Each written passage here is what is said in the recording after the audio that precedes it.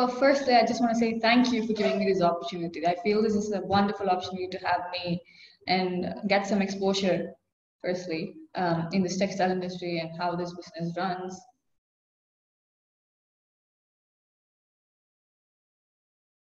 It is actually a very uncertain situation. I didn't actually expect this situation as my opening branch, but I actually find this a new challenge actually to be directly, the first step is to directly talk to a very well-established leaders and people with a very bright technical aspects and all. So it is quite challenging, but I also take it as a very good opportunity as well.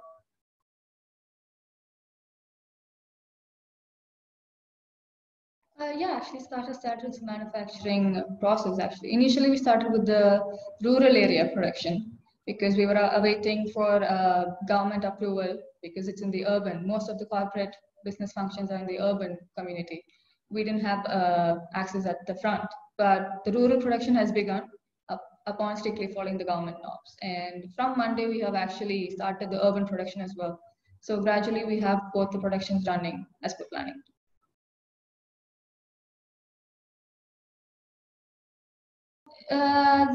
Okay, first I wouldn't call it as a crisis. I would call it as a challenge because if we take everything as a crisis, then it is very problematic if it comes to a business vision. So if you take it as a challenge, then we just look at it as an opportunity.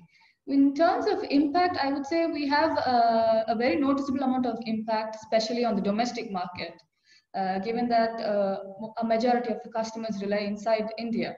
So our domestic market requires hands-on manual assistance, communication, and like vast amount of support from laborers. And because of this COVID-19 and for safety concerns, the laborers have returned back to their native places. So we're running short of the labor assistance. So we do see a little bit of impact on the domestic market. But if you see in the international market, I think it is, we don't see it as an impact. Our processing is producing as per plan. We have pre-existing orders, which we are fundamentally working on, and we are working to ensure to perfection as well. So impact just on the domestic market, I would say.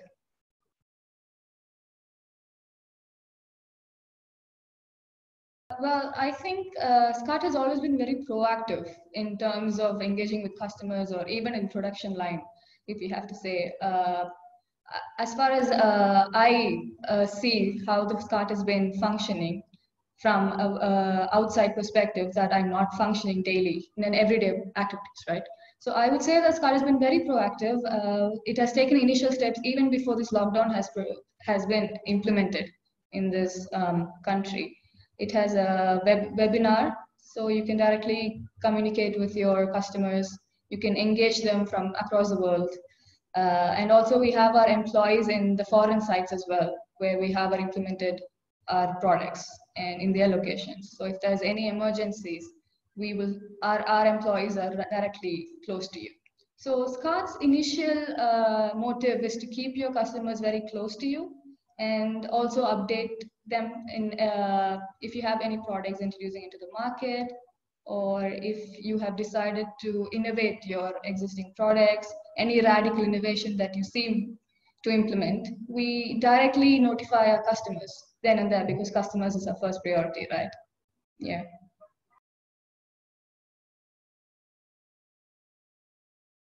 What I personally see between the industrial function is that most industries, they do not, they fail to see what's coming in the future.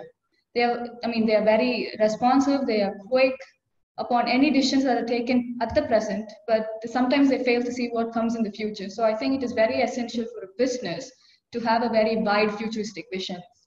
With this COVID-19 itself, some say that there is a second wave that we might expect in December, or we might not get it at all. So for a business, I think it is crucial to consider that we might get a second wave and act accordingly and to be well prepared in terms of financial and labor morality, in terms of stocking your production line. I think it is essential for a business, a manufacturing business like SKAAT, to have a safety stock in hand, because we never know when this lockdown is going to ease or when it's going to tighten up more. So to have a safety stock is something it needs to be a fundamental motive.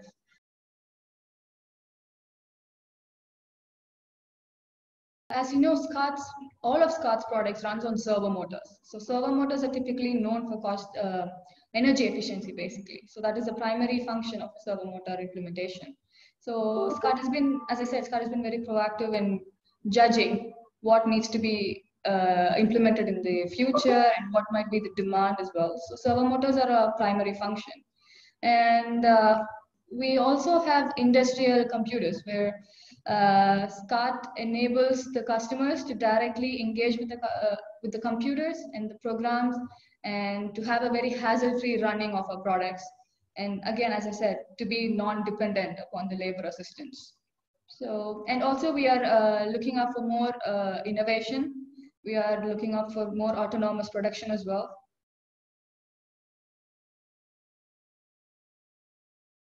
SKAAT is very, as I said, proactive, and it's very quick to judge the opening opportunities, the market demand.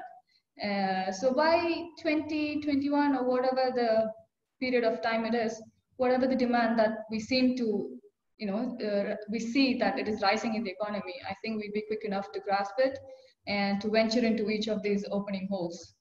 Yeah, for example, if you have to say with this COVID-19, which was an uncertain situation, SKAAT actually has its medical divisions as well.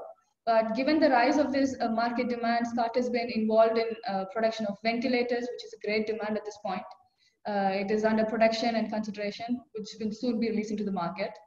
And has also been under production for sanitizers, face masks, antifungal clothing, antibacterial clothing, supporting machines.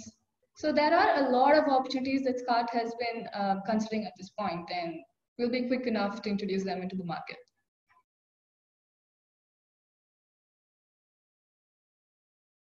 I think it's all under the control of us as humans in general. So as strictly as we follow the norms, the quicker we are back to the normal lives. But given the condition of this and this rapidly progressing virus situation, I think we would need a minimum of 7 months for us to tackle the situation wisely and then to see how more strictly we can come back to the normal working life terms. So a minimum of 7 months, but I think it depends on us as an individual, how strictly we follow the norms and safety concerns of others. Because say textiles in general, textiles are more labor dependent, as I said. That is why we need innovation for more autonomous production. But if we're looking at labor dependent, then laborers are humans as well, and we need to look at their workforce, that they strictly follow 6 feet distancing, good hygiene, so to reduce the number of COVID situation in our local community. It is dependent on us, to be honest, and globally as well. All industries are functioning globally. As stricter they follow, the quicker we're back.